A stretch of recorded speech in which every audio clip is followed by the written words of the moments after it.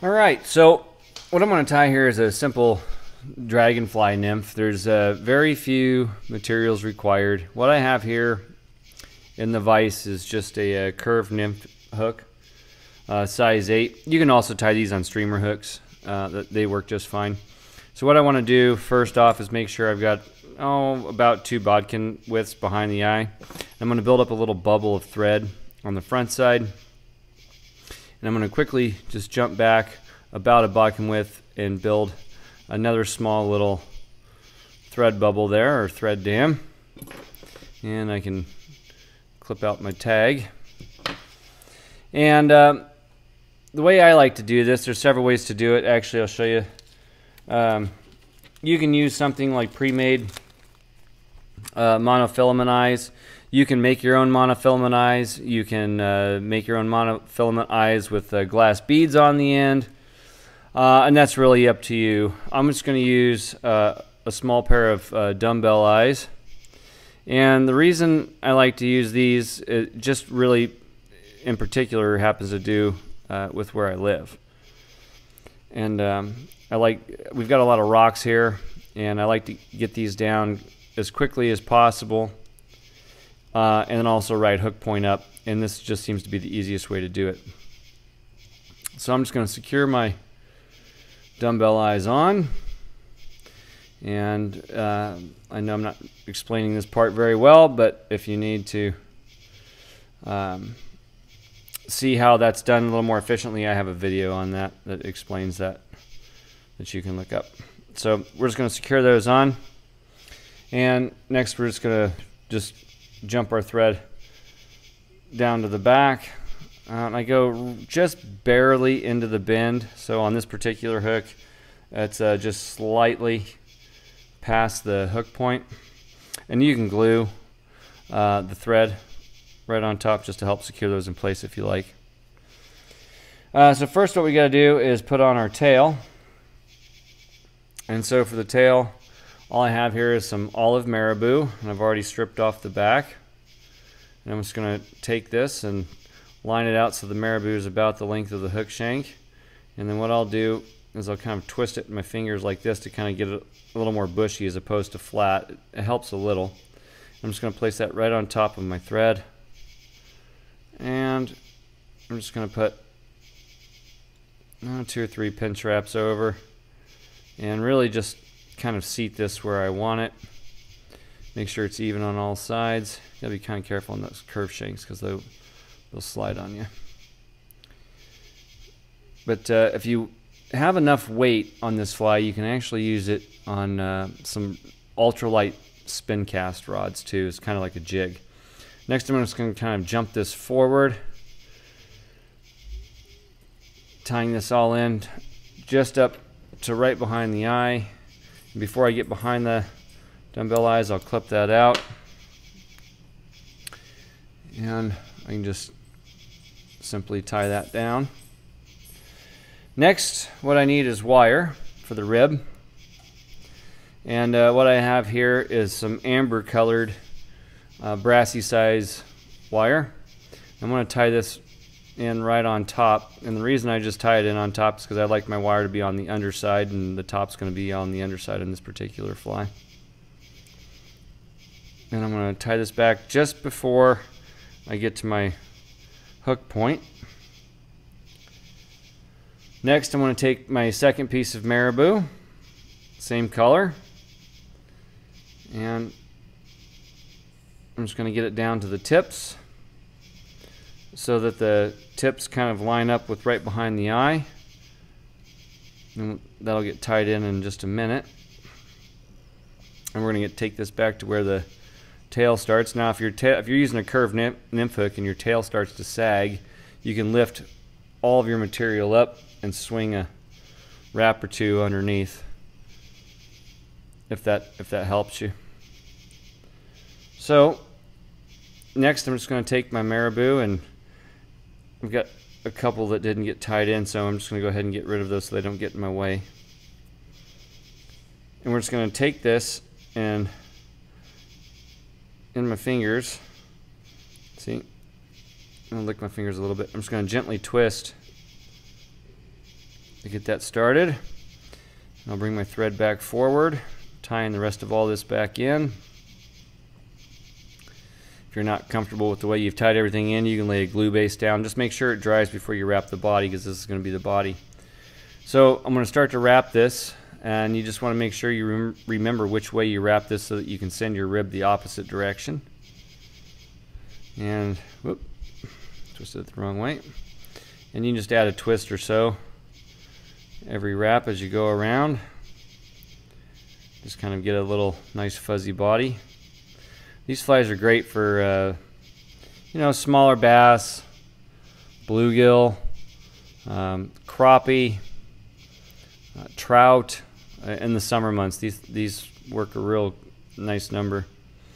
And so now I've got this little tag left over. All I'm going to do is just pull this forward, bring my thread around the back side of that eye. I'll show you so you can see it. Bring it around the back side of the eye, down in front, and just latch it down in front. Whoop, my bobbin slipped. Okay. And then I'll take it to the back again, just so that we keep the front part of the hook nice and clean. And we can trim that off. So you should have something that looks about like this. Okay, and this time I'm going to go the opposite direction. Which way did I go? I forgot. See, I even told you to pay attention and I forgot. So I got a little bit of a raspy voice.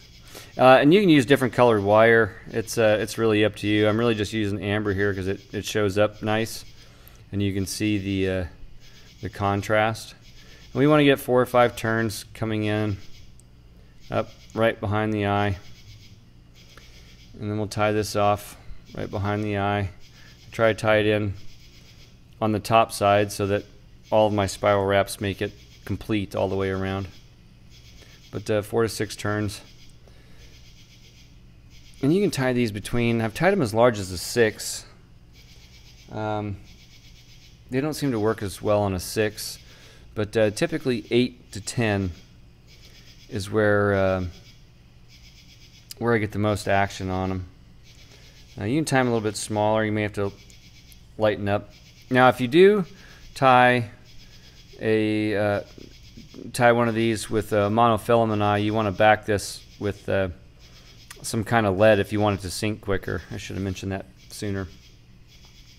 So next I'm going to again go back to some marabou, and what I'm looking to do is just get another length of marabou. That's the length of the shank from the hook eye to the bend, and we're going to take that and we're just going to transfer it so that it's sticking out the front. Oop, you can see it. I lost it. There we go. And we're going to place that position right behind the eye, so this is sticking out front. And we're just going to make a few wraps over. I'm shooting this video because somebody asked me to tie my favorite bluegill fly. And this is actually my favorite bluegill fly. I have more success on this than anything else by far. So once you have it sticking out front, you'll have this little motif coming out the front. We're just going to kind of grab that. You want to keep it kind of flat as it comes across the top. Let's see if I can do this on the side so you can see it.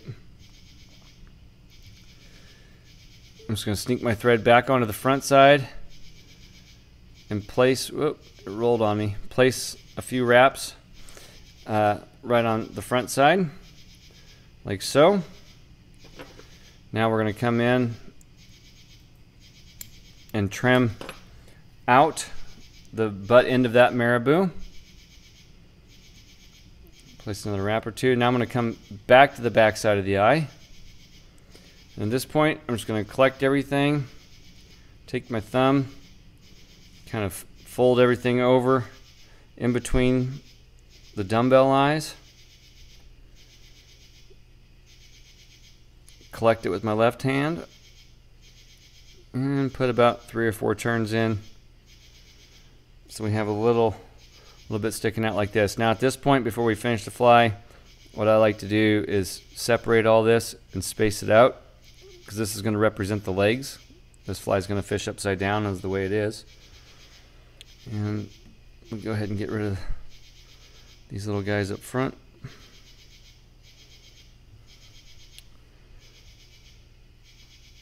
And just splay all this out to where you're happy with it.